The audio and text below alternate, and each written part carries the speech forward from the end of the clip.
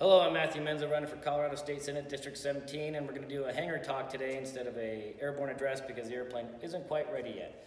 All right, so I'm going to ask you for your vote. I need your vote, and here's why. We need civil discourse back here in SD17 in Colorado. We need balance and unity. We need some political diversity, and character is important. So let me talk about that. My opponent was one of 17 people in Colorado that voted against Bill HB 2014-25. That's the bill concerning hospital patient visitation rights during COVID-19.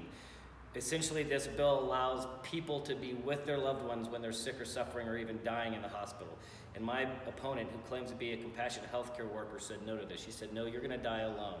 This is what I'm talking about. Character matters. We need people who really are truly compassionate and care about each other to be leading this state. And so that's why I'm asking you for your vote. Thank you very much.